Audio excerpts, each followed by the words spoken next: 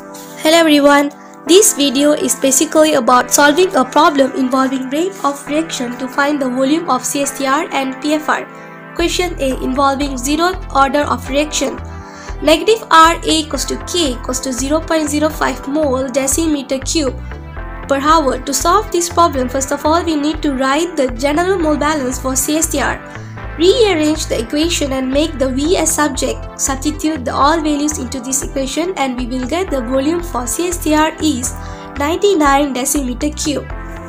For PFR, we also need to write the general mole balance for PFR and need to take limit delta V approach to 0. We will get RA equals to dFA over dV equals to negative K. Rearrange the equation in terms of integration. After the integration, we will get V equals to V naught over K in bracket CA naught minus CA. We need to substitute the values into this equation and we will get the volume for PFR is 99 decimeter cube. For question B, this involving first order of reaction. Negative RA equals to KCA.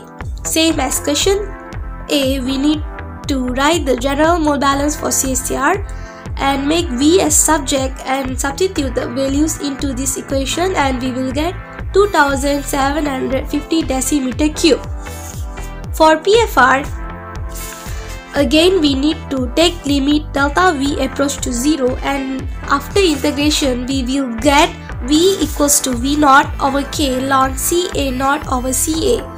Substitute the values inside this equation and we will get 127.92 decimeter cube. For question C, negative RA equals to KCA squared. This involving second order of reaction. For CSTR, same as question B and A.